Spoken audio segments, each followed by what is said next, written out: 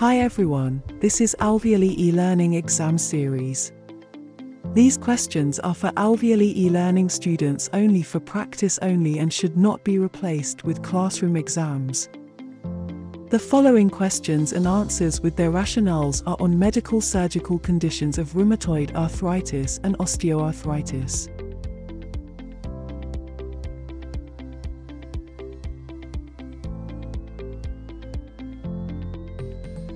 Question 1. On a visit to the clinic, a client reports the onset of early symptoms of rheumatoid arthritis. The nurse should conduct a focused assessment for A. Limited motion of joints. B. Deformed joints of the hands. C. Early morning stiffness. D. Rheumatoid nodules. Correct answer is C. Early morning stiffness. Rationale. Initially, most clients with early symptoms of rheumatoid arthritis complain of early morning stiffness or stiffness after sitting still for a while. Question 2. The nurse teaches a client about heat and cold treatments to manage arthritis pain. Which of the following client statements indicates that the client still has a knowledge deficit? A. I can use heat and cold as often as I want. B. With heat, I should apply it for no longer than 20 minutes at a time. C. Heat-producing liniments can be used with other heat devices. D. 10 to 15 minutes per application is the maximum time for cold applications.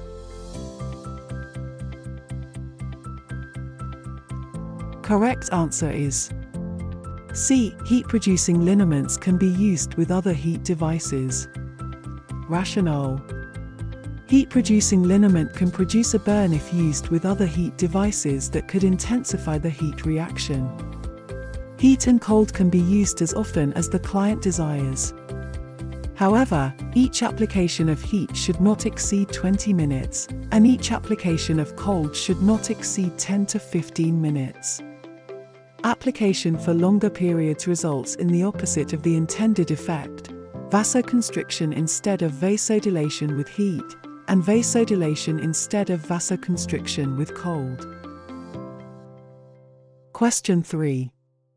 Your patient has arthritis that affects the weight-bearing joints such as the hands, knees, hips, and spine.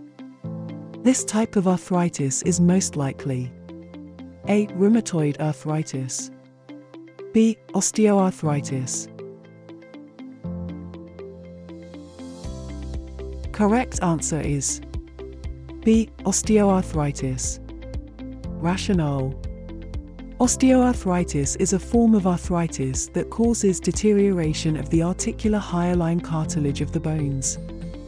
It affects the weight-bearing joints.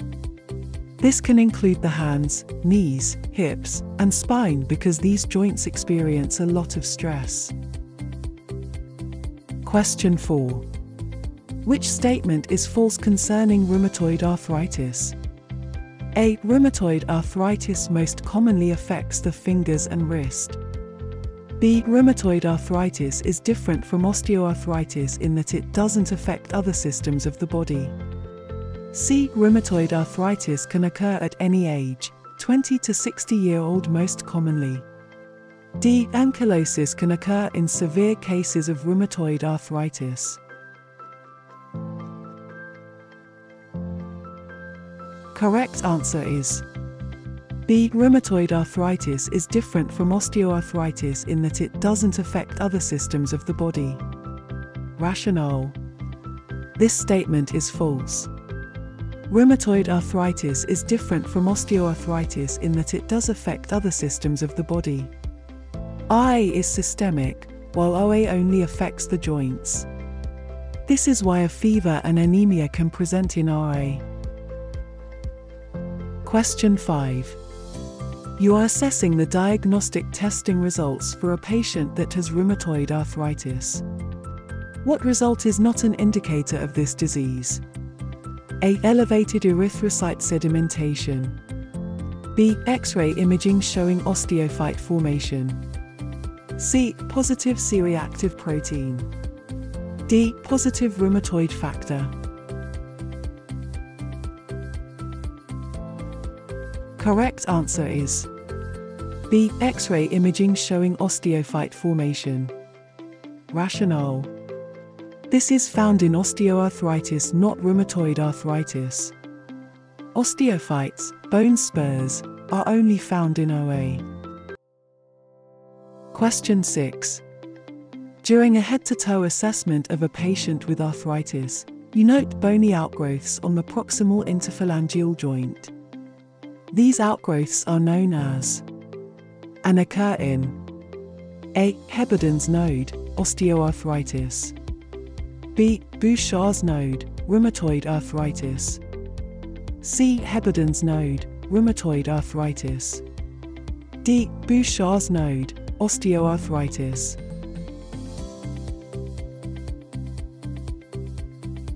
Correct answer is D. Bouchard's node, osteoarthritis.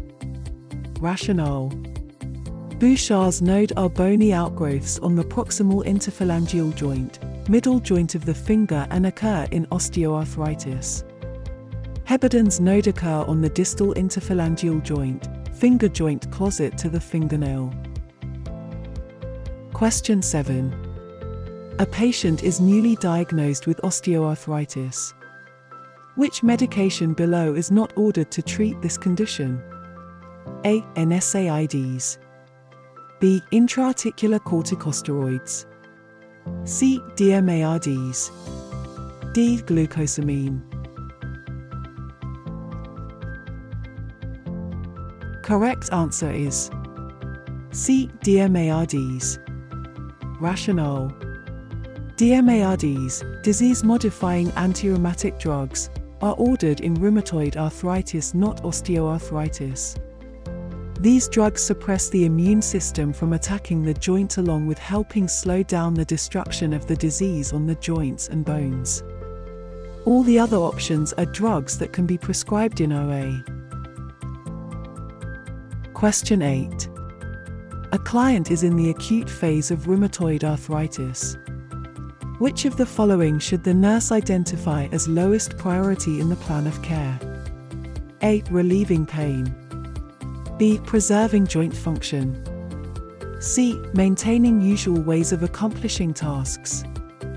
D. Preventing joint deformity.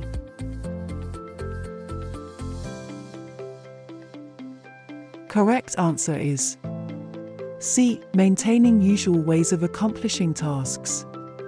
Rationale: maintaining usual ways of accomplishing tasks would be the lowest priority during the acute phase. Pain relief is a high priority during the acute phase because pain is typically severe and interferes with the client's ability to function. Preserving joint function and preventing joint deformity are high priorities during the acute phase. Question 9. The teaching plan for the client with rheumatoid arthritis includes rest promotion. Which of the following would the nurse expect to instruct the client to avoid during rest periods? A. Proper body alignment. B. Elevating the part. C. Prone lying positions. D. Positions of flexion.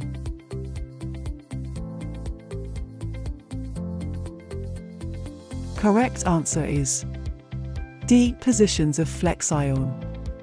Rationale: positions of flexion should be avoided to prevent loss of functional ability of affected joints. Question 10. After teaching the client with rheumatoid arthritis about measures to conserve energy in activities of daily living involving the small joints, which of the following, if stated by the client, would indicate the need for additional teaching? A. Pushing with palms when rising from a chair.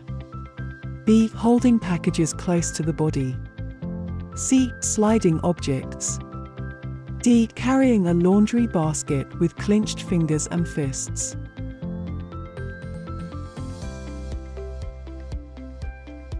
Correct answer is D. Carrying a laundry basket with clenched fingers and fists. Rationale: Carrying a laundry basket with clenched fingers and fists is not an example of conserving energy of small joints.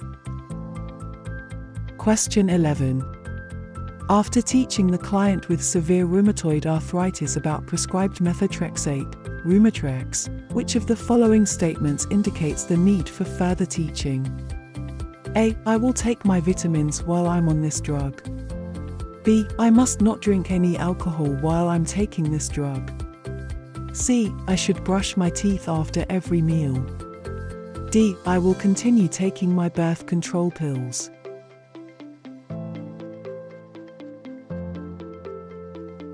Correct answer is A. I will take my vitamins while I'm on this drug. Rationale. Because some over-the-counter vitamin supplements contain folic acid, the client should avoid self-medication with vitamins while taking methotrexate, a folic acid antagonist. Because methotrexate is hepatotoxic, the client should avoid the intake of alcohol, which could increase the risk for hepatotoxicity. Methotrexate can cause bone marrow depression, placing the client at risk for infection. Therefore, meticulous mouth care is essential to minimize the risk of infection. Contraception should be used during methotrexate therapy and for 8 weeks after the therapy has been discontinued because of its effect on mitosis. Methotrexate is considered teratogenic. Question 12. A 25-year-old client taking hydroxychloroquine, Plaquenil, for rheumatoid arthritis reports difficulty seeing out of her left eye. Correct interpretation of this assessment finding indicates which of the following? A. Development of a cataract. B. Possible retinal degeneration. C. Part of the disease process. D. A coincidental occurrence.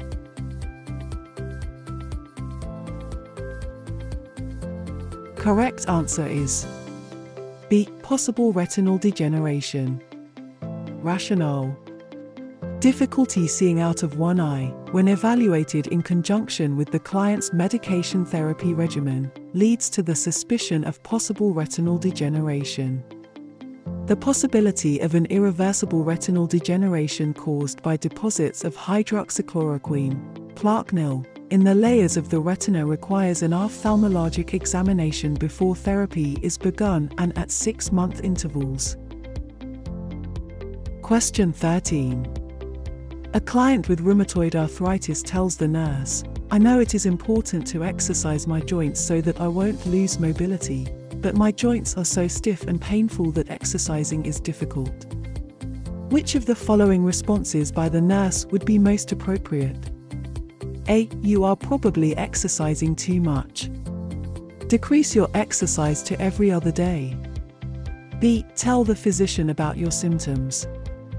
Maybe your analgesic medication can be increased. C. Stiffness and pain are part of the disease. Learn to cope by focusing on activities you enjoy.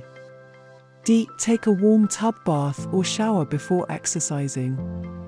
This may help with your discomfort.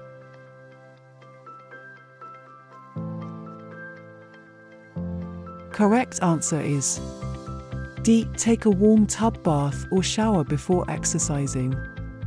This may help with your discomfort. Rationale. Superficial heat applications, such as tub baths, showers, and warm compresses, can be helpful in relieving pain and stiffness. Exercises can be performed more comfortably and more effectively after heat applications. The client with rheumatoid arthritis must balance rest with exercise every day, not every other day. Typically, large doses of analgesics, which can lead to hepatotoxic effects, are not necessary. Learning to cope with the pain by refocusing is inappropriate. End of questions. Watch out for more possible exams questions on Alveoly E-learning exam series. Subscribe, share and comment on Alveoly E-learning YouTube page. For more simple tutorials and effective exams preparation, contact Alveoly E-learning course instructor on Call or WhatsApp on +2335 49556116. Thank you.